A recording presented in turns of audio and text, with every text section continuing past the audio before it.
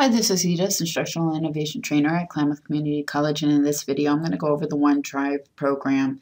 This is different than the other one where I did an overview. This is actually how you use the program. So if you were to open up your OneDrive, which I already have open, so you're going to sign into your Office 365, which is right here, and then just go ahead and click on your OneDrive.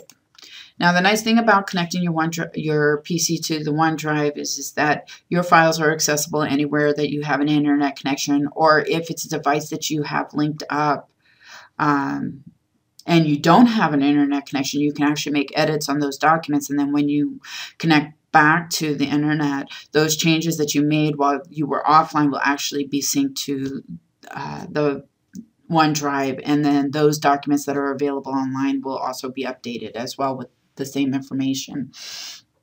So what you can do in the OneDrive is you can search for folder files. So I know that I have files that are in Word. So say I want to do, find what I'm looking for in Word, I actually can go ahead and do a search, and it will show me the names of the files that have that information in there.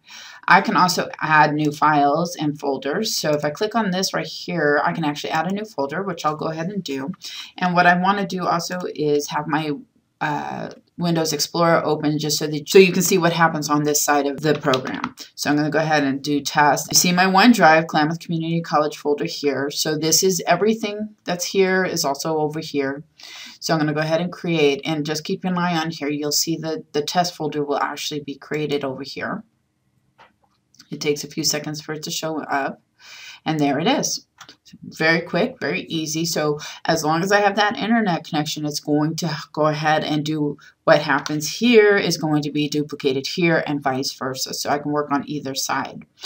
So the other thing I can do is create a Word document within the browser. So you'll see it go ahead and come in here, and I'm going to say this is a test. And so again, nothing's going to show up here because I haven't saved it yet. So the way you're going to save it is go File, Save As, and I'm going to go ahead and click on Save As here. And then I'm going to save to another folder because I don't want it in my Documents folder. I actually want it in a different folder. This is just like if you're working offline on your desktop. It's the same difference. The only difference that's going to happen here is it's going to bring you to the web version of OneDrive versus your desktop version. So I'm going to go ahead and click in here and open that up, and I'm going to click Save. And again, you're going to watch this test right here, and it will show me that it's going to be syncing here shortly. And there it is. Okay, so I'm going to go ahead and head back here to my OneDrive, and I'm going to show you what happens when I open a document on my desktop, and I've created a document that I want to be accessible by my OneDrive. So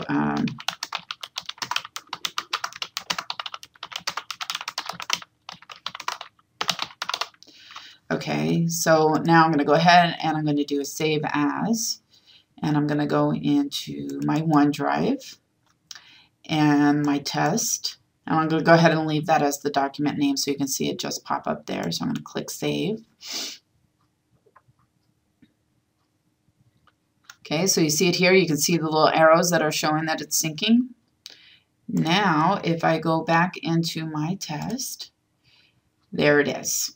So I actually get it on both sides. It works on both sides. So this is because my computer is linked. Now you can link any computer, any device to the OneDrive. You don't have to if you want to work on the document online, because it will automatically sync up to wherever you do have your OneDrive connected to a PC.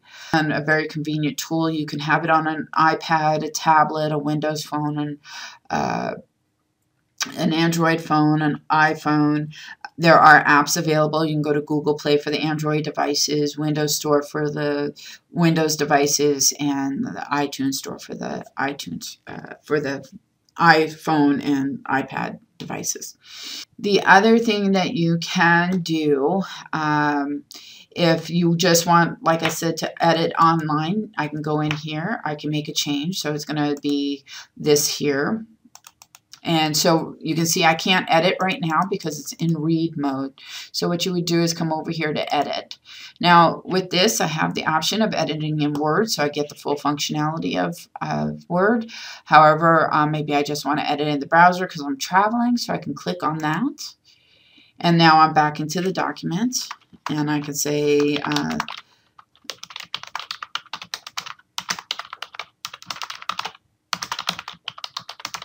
and so I've made this change, and then so I open the file to edit, and so I'm going to put more information in here.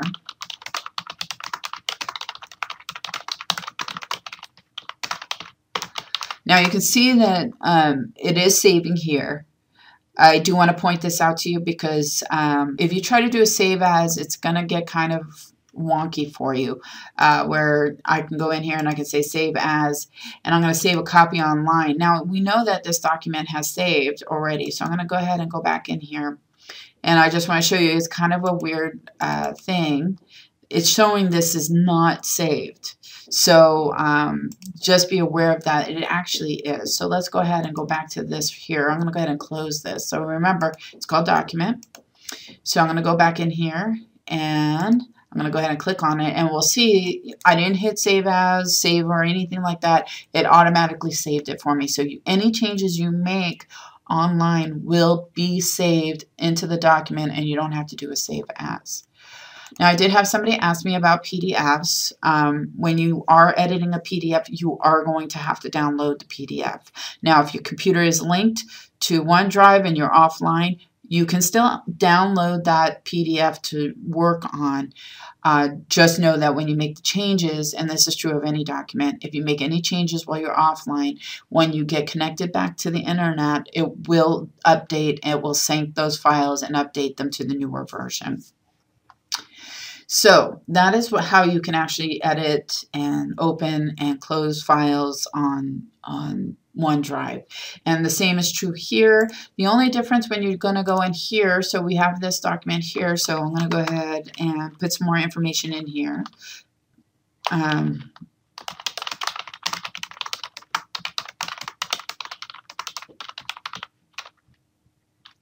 And in this instance, you do have to save.